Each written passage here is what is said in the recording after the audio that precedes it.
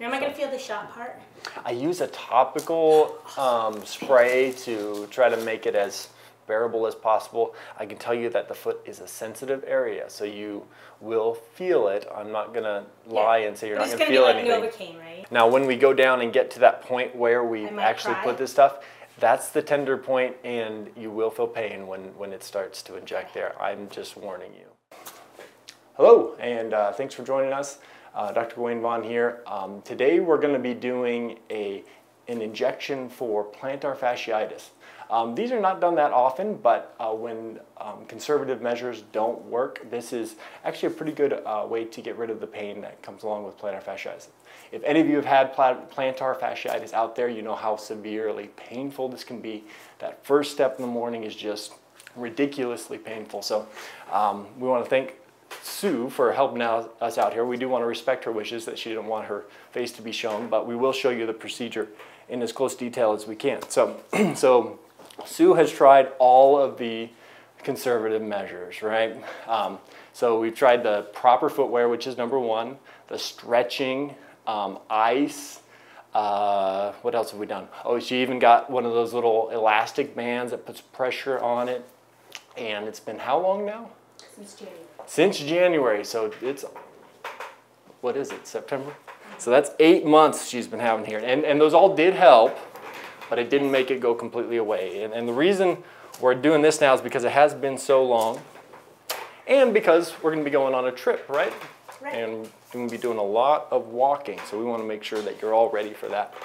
And this is a good way to get relief. So first we got to find the area that is tender. Probably the whole foot, but the area where we inject is right down here. Mm-hmm. Pretty tender there. Yeah. Yep. Okay, so I actually make my injection just a lateral, but it's most tender probably right about here. Oh, yeah. Yep. Hey, we found it. Sorry. All by yourself. So that's actually where I'm going to be aiming for as I go in to place that little amount. So we clean you off with some alcohol here. And because I consider myself a nice doctor, we use the topical spray to numb up the skin as best we can. So that's what this is. It's ethyl chloride, and we just spray it right on there, cold. I guess it's kind of like putting ice behind the ear before you get it pierced. I don't know if anybody even does that anymore. Do they still do that? They have those cool guns these days. So you can see it kind of getting cold there. While that is still cold, we will place our needle. So, little poke. We'll go right in. Yep, right there is where we want to be. We'll walk a little south. You doing okay? Mm-hmm. Pull back. You can see that that's pretty deep there, but that's where we want to get it, right in. You're going to feel that as that medicine's going in, and I apologize. I'm shaking because it's kind of hard to push in the thing. It's not because I have a tremor. It's because it's a big muscle. And then we're going to pull a little as we pull it out, and all done. I know, it's the foot, tender area, but you did great. No jumping, we'll clean up. Does not require any singing of show tunes. Or any four-letter words, you know, like that. Like, wait, I'm not going to give any examples. We'll throw a Band-Aid on there.